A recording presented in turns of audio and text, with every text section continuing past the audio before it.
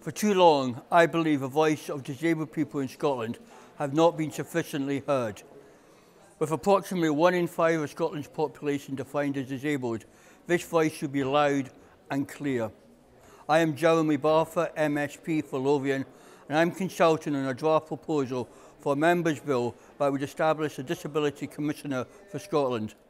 Under my proposal, the Commissioners would promote and safeguard the rights of all disabled people, advocate on behalf of disabled people at a national level, and work to ensure the rights of disabled people are respected and upheld. My consultation is open, and I would like to hear from as many people as possible, so please do let me know your views. Thank you.